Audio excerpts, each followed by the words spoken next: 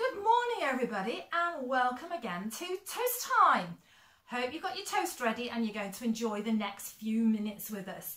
But look, I think Sid's feeling a little bit fed up today, aren't you? Yeah, I know. Come on, Sid. Come on, out you come and say hello to the children. Okay, that's good. Well, you might be wondering why Sid's feeling a little bit fed up today. Yeah, it's because he's got to play inside. It's raining outside again and it's really windy. Would have been good for the kite climb though, wouldn't it, Sid? Yeah, it would. It'd been really good. But instead, here we are inside and Sid's got his friends to play, haven't you? Yeah. So, look here, he's got his friends. He's got Barney Bear and he's got Nellie. And he's got, my goodness, this is a big one. It's nearly as big as you, isn't it, Jester? Yeah. So here we are. We have got, how many bears have we got? How many friends have you got here? 1, 2, 3. Yeah, we have, haven't we? And we've been having lots of fun, haven't we? Well, you don't think it's quite so much fun. I know it's not quite so much fun as being outside, but we've still been having some fun, haven't we? Yeah. You want to show them the game? Okay, so look, we have here a good car and you want to put the balls in. Sid loves this, so look, let's put the balls in. 1. How many balls? In you go, come on, Sid. 2. No, and the last one. How many was that then? That was 3, wasn't it? 3 balls we've got. Okay, so what else have we been playing with, Sid? They'll like the dinosaurs. They will like the dinosaurs. Shall we show them a picture of our dinosaurs? And how many dinosaurs can you see on the picture? And what else? Oh, the cars. Yes, because we think you like playing with cars, don't you? So again, how many cars can you see up on the screen? 1, can you count them? 2 and 3. Okay, what else have we been playing with? Oh yes, the jigsaws. Yep, here we go. We've had lots of fun with the jigsaws, haven't we? And again, we've got 1. How many have we got?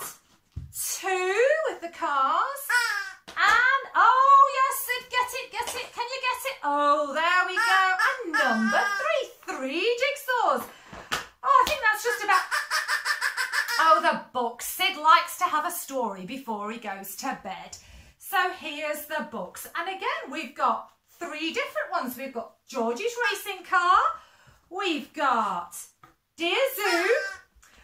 And we've got Gobbly Goat. So there's all 6 toys. Yeah, we'll have a story later maybe, Sid. Not quite just now. But I hope, Sid, that you're going to put all these toys away when we're finished. Yes, you will. Well, that's really good. So, did you spot the connection? We had 3 bears, 3 balls, 3 books, 3 jigsaws. What else was there? Can you remember? What else was Sid playing with? Oh, the cars, 3 cars, and oh, the dinosaurs. Yeah, we've got them all, haven't we? So lots of things in 3s. Well, that reminded me a little bit about how we can know God in different ways. And if you think about it, we can know God right from the start of creation because God made the wonderful world that we live in, doesn't he? And so we've known God all through history. And every time we're out in the garden and looking around, we can enjoy God's creation. So we know God in that way. But then we also, yeah, I've got the book. We've also got our Bible storybook, haven't we? Which Sid likes to read, or you're going to help me hold it, Sid, thank you. Which we like to read each week. And in that, we see the stories of Jesus, don't we? How God came to earth as a human person like us, and so we could see him teaching the people and healing and helping the people, so we can learn about God through Jesus and in that way. And then last week we heard about how God came in His Holy Spirit. How there was that's right, the wind, and what else? The fire. Well done, Sid, you've remembered. And how we can experience.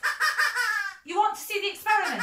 You want to show them? Okay, hang on a minute and we'll just go into my kitchen and we're going to show you a little, not exactly experiment, we're going to show you something, okay?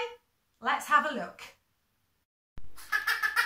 Yeah, we're in the kitchen. So, Sid wanted to show you this little thing. So, if we get some water out the tap, here we go. We have water, don't we? Yeah, liquid, that's right. Tell them, yeah, if I put it in the freezer over here, come on then Sid, open the door, in we go. Can you find the ice? There we go. Oh, there we are. And what do we have here? Oh, a bit cold, Sid, but there you go. That's ice. But if we come over here and we wanted to make a cup of tea, you're quite amazed by this, aren't you, Sid? We've got steam. So water, ice, steam, all the same, but in 3 different forms. Yeah, and that's how we can know God in different ways, isn't it? Great. Okay, I hope you enjoyed that.